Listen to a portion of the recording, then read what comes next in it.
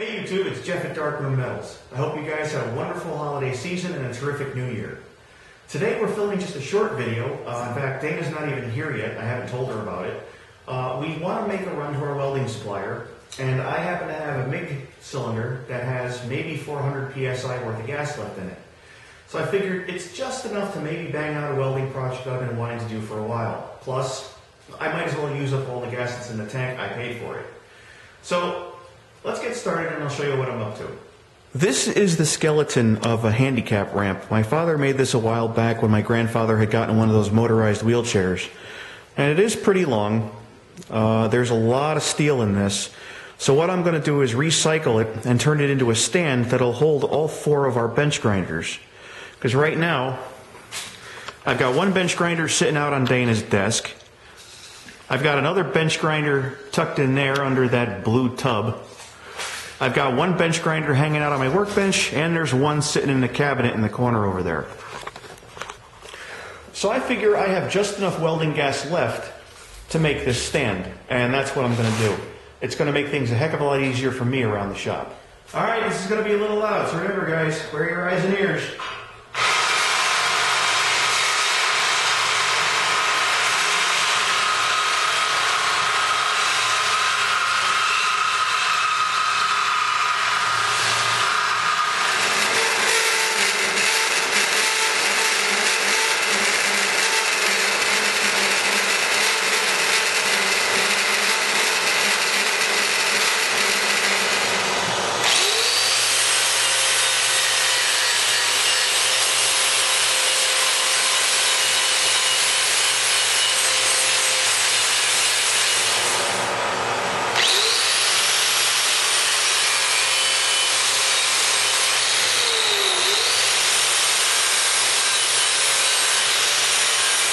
Alright guys, this is basically the frame for the top of the table. It's nothing more than an eye made up of my three pieces.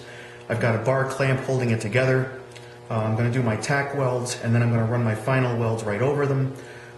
If I happen to run out of shielding gas, I do have my other MIG set up with flux core wire. Right now on the miller, I've got less than 50 psi showing on the tank pressure, but the working gauge still says I have 30 cubic feet per hour, so until that starts to drop, I should be able to get myself a decent weld. So let's kick this thing off and see what I can come up with.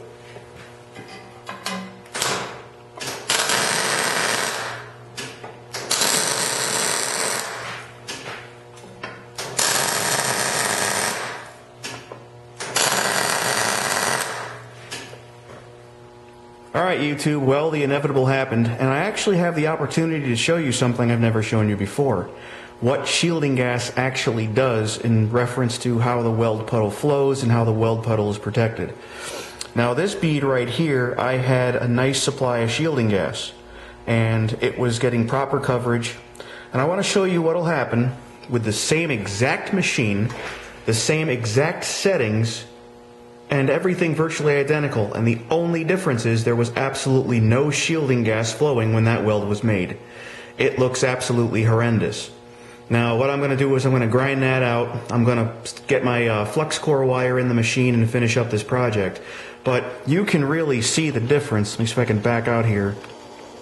I know they're not quite on the same plane, but I mean, you got to figure that those are from the same exact setting, same machine, everything, and it's night and day. So, yes, your shielding gas supply is important. Well, YouTubers, until I get some shielding gas, it's time to wave bye-bye to the modern conveniences of digital readouts and all the fancy bells and whistles of the miller. And it's time to fire up the beast. Now, this is an old Hobart MIG. It's almost as old as I am. My father got it when I was around 5 years old. And this is the machine I learned how to MIG weld on. This is the machine that kind of lit my fire for welding and got me interested in metalworking.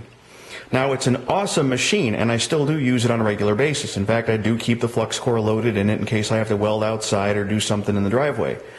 Now, you might wonder, why the heck do we have two MIGs in this shop? Well, the simple answer is, my father gave me the Hobart, and he went out and bought the Millermatic 251 for himself. So basically, he wanted an upgrade. But between the two machines, if you know how to set them right, these machines are both very good powerhouses. I mean, they will plow through just about anything. Never had a problem with either of them. The only thing I ever had to replace on it was the torch. And after 20 years of service, I think the old torch pretty much deserved a retirement.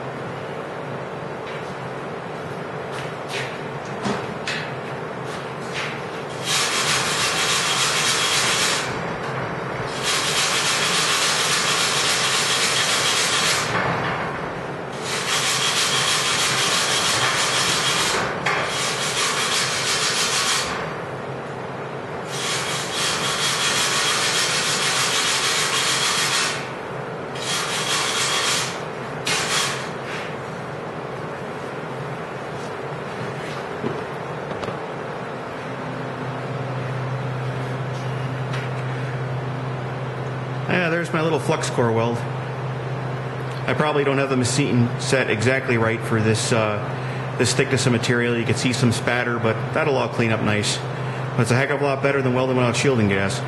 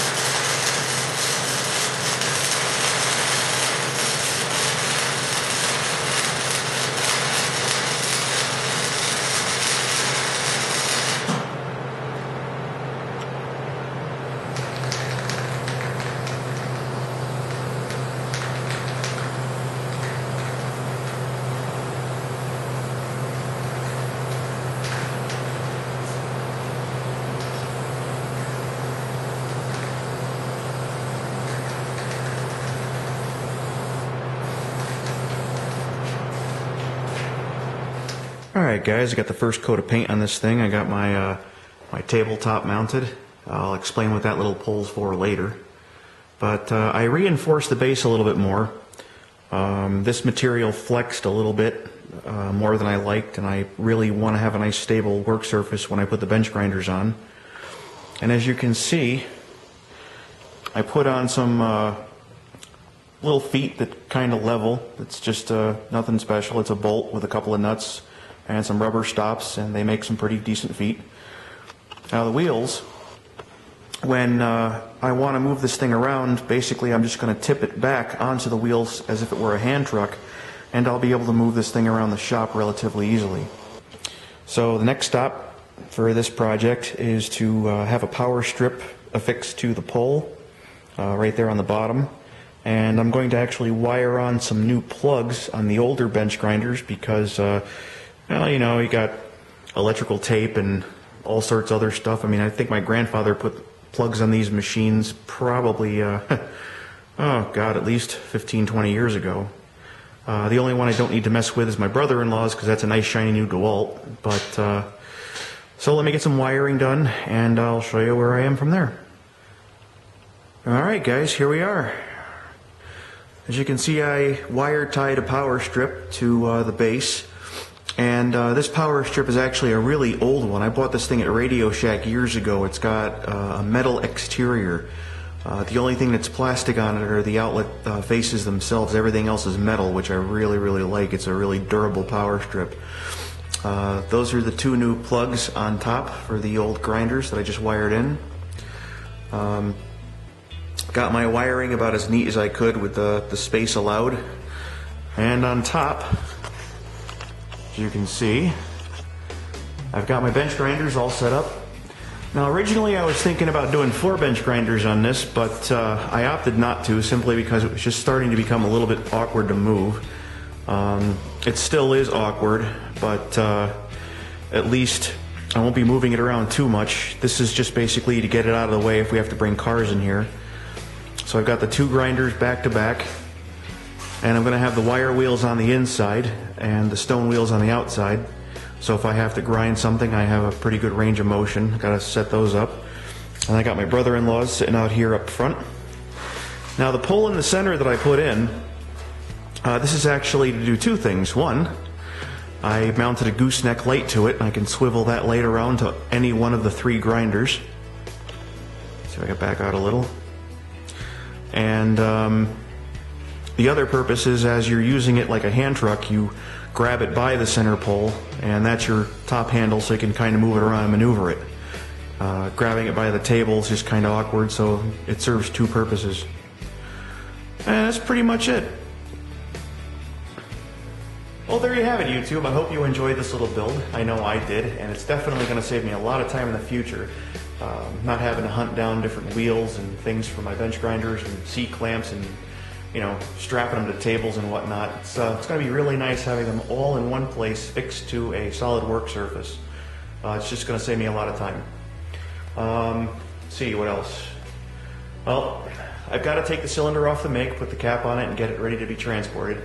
A couple of minutes I have to leave here to go pick up Dana, so I have a few things I need to get done. But for now, I'm going to wrap up this video here, and I want to thank all the new subscribers for joining us. I'd like to thank everybody for hanging out and taking the time to watch all the stuff on our channel, and we'll be bringing you more stuff pretty soon. Until then, take care. This is Jeff at Darkmoon Metals.